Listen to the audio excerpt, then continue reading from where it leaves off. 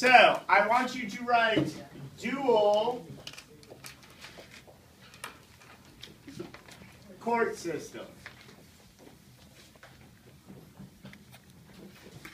You're going to make a chart on the next page after your two-column notes. How am I going to write? Okay.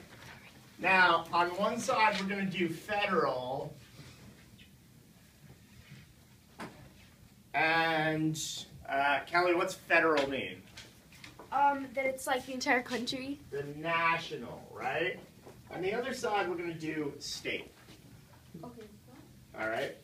Now, who knows what is the highest court in all of the country? Supreme. The U.S. Supreme Court.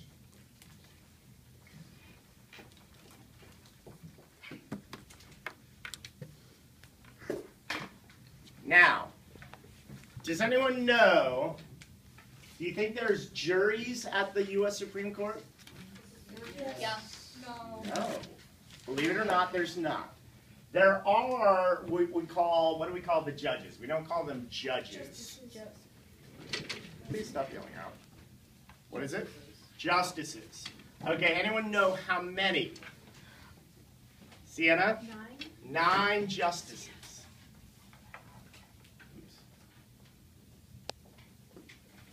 How do you think these people get their jobs? Vicki? The president appoints them. Okay, they're appointed by the president, right? And this is a huge, huge power. Try to draw these, okay? Every time the president appoints a new Supreme Court justice, it is a very big deal, okay? Obama has appointed a few. Does anyone know any of the names? Oh my God, don't tell me anything. Wait. We'll come back to you. There's, I don't know her name, but she's kind of older. Yeah. Fell asleep at the State of the Union. Ruth Bader Ginsburg. Good. She fell asleep. Yeah, she did. Yeah. That's so Excellent. I know, right? Now, she was not chosen by Obama. She was chosen by Clinton. We have another one. I said the first Latino. Yeah. Her initials are SS. Sotomayor. Sotomayor. Sonia Sotomayor.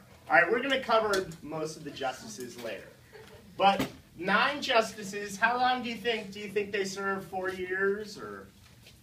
For life. For life, all right? They either retire or sometimes they will pass on, all right? Pass on or pass away? They will die. All right. Do you think Florida has a Supreme Court? Yeah. They do, okay? So let's put Florida Supreme Court over here.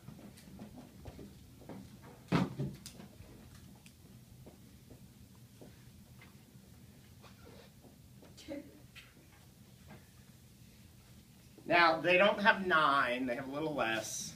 What do you think? 7.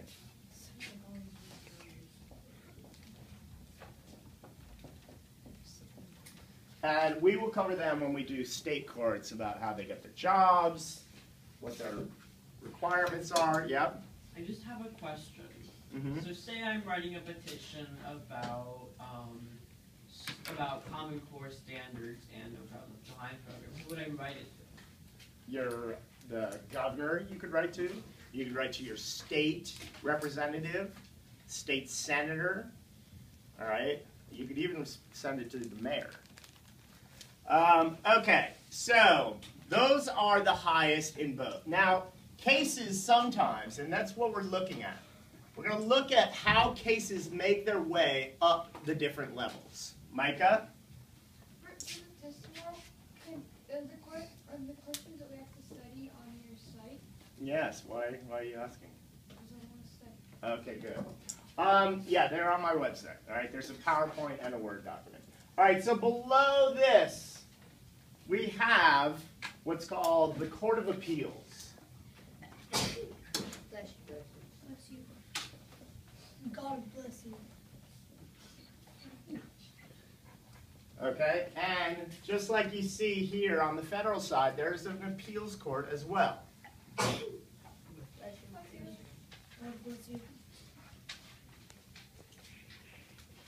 Now, does anyone know what an appeal is?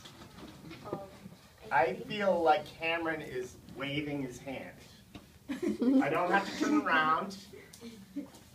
He is! Cameron, what is an appeal? It's when you're tried for something and you don't like it, you can have the option to appeal, and then next higher court hears your demand. Okay, and a good thing he said there is if you don't like it, okay? If you win your court case, you're never going to appeal. All right, I'm going to give you a definition later for what an appeal is. All right, you're asking a higher court to look at your trial to make sure that you had a fair trial. All right, what do we call the rights of the accused? It's a whole process. I said. I have two things. Okay. Is it the Miranda rights, or is it? That's part of it. Or is it one is innocent until proven guilty? That's part of it. Self-incrimination. That's part of it, self-incrimination. Can I tell it? Due process. Okay, what are you going to say? You have the right to remain silent. Okay, those are the Miranda rights. We're going to come back to those. Habeas corpus. Habeas corpus is part of this, yeah? Rights of the accused. I also have one thing. There are 13 appeals courts in the federal court. Excellent. You're gonna play an iCivics game where you're gonna jump around to all the different courts. All right.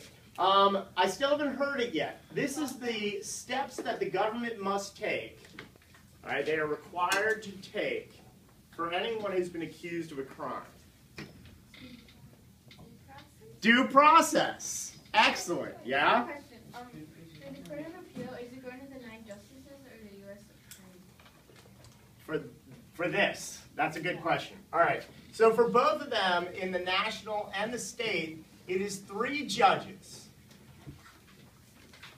And what's important to remember about this level is it's not really a trial. All right, you're asking a court, really, you're asking a panel of judges to look at your court case and decide if you got a fair trial. So do you think there's juries at this level? Yeah. No. No juries at this level either. So let's put right here, no juries. Here, here, here, and here. So let's go to the level where there are juries, okay? And this is where 90%, we'll say, of court cases take place, is at the local court. Anyone want to guess what we call our local court? District court? That's a good guess, because that's what they call it on the federal side. Isn't it like the Miami-Dade? Miami-Dade. County jail? County court. Court. Yes, they might take you to Miami-Dade County Jail. All right, so we'll call this Miami-Dade County Court.